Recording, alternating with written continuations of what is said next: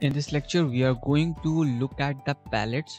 So basically, there are many students who messed up with their palettes, and they just asked me that how to solve this problem because they just messed up with this palette. So let's say that you go to this.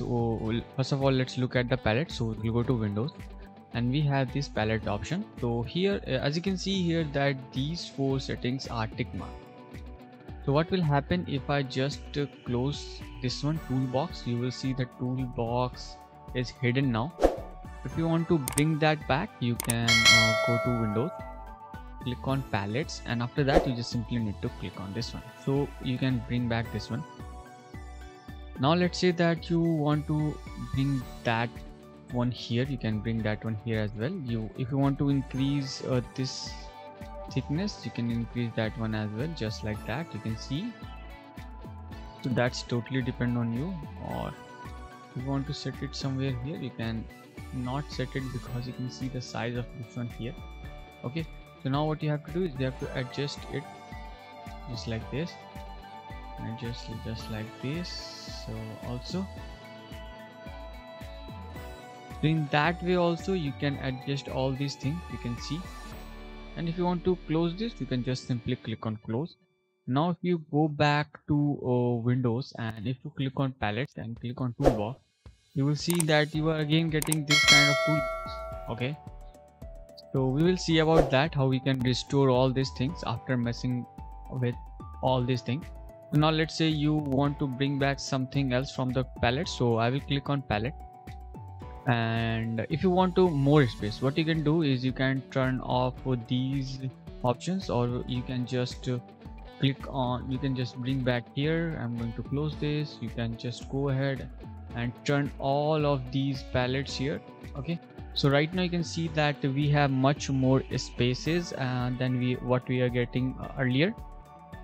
So after that, what you can do, if you want something else, you can go to window, you can go to palettes, and you can bring out any other palette. So let's click on this one. So we have these options available.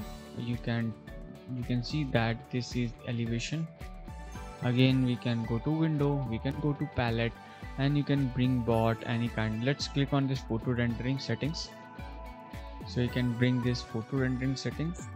Okay, you can control the rendering slide and all these things effect from here.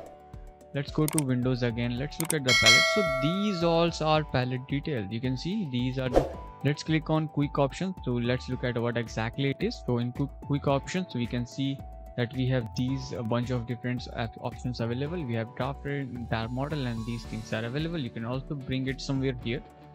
Okay, just like the other one, and you can set it up here as well, and you can just control the size as well, just like the other one.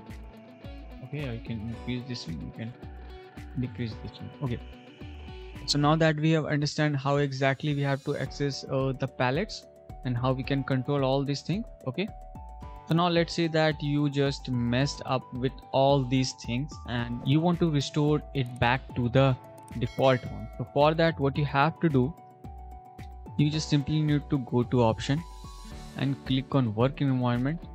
Okay, click on work environment, and after that you have this option available, that is apply profile. So let's simply go to here, and right now we are going to go ahead with architectural profile, that is 24.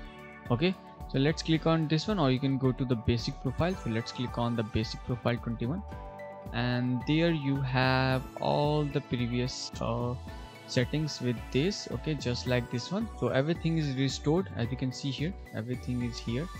You can just decrease this one, just like that. You can decrease this one as well. So now everything has been restored to normal, and in this way you have to restore these palettes.